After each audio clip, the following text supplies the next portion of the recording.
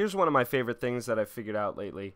We've talked about keeping your navigation at the top of the browser. We've talked about pinning your navigation to the top of the browser, but you don't always want to pin it where it is. If we were to use the pin feature, this navigation here would stay in the middle of the screen and I would have a gap between it and the top of the screen.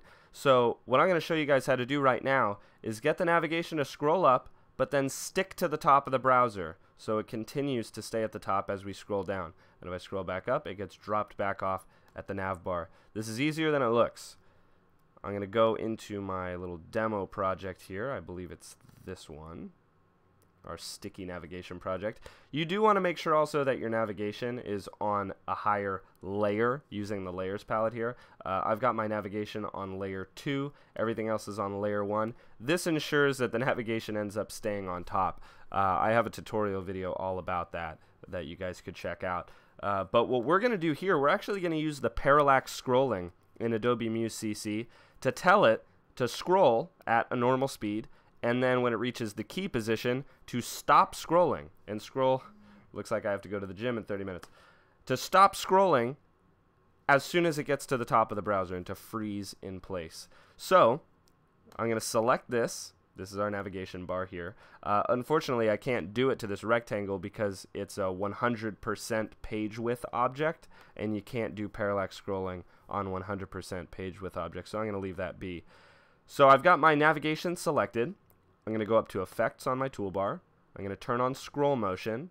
And now there are a couple important things that need to be set here.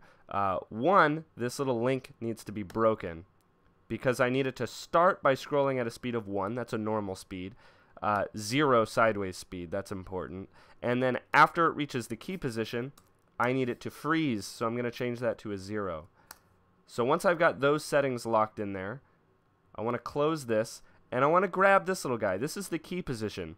This actually determines exactly how far from the top the navigation is going to freeze. So I'm going to drag it down until it butts against the top of our navigation here. That's going to say object top 0 pixels. That means when it's 0 pixels from the top, it will stop scrolling. So let's preview it in the browser. So it's scrolling at its normal speed of 1, and now that we've reached 0 pixels from the top, it freezes, and it stays at the top of the browser. That's looking good if you ask me, and we get that logo out of the way because honestly, if we froze this whole header, it would take up a lot of space. It would take away from the user's experience, especially on a small laptop screen. So if you guys like this, stay tuned, please subscribe. I've got more just like this coming soon.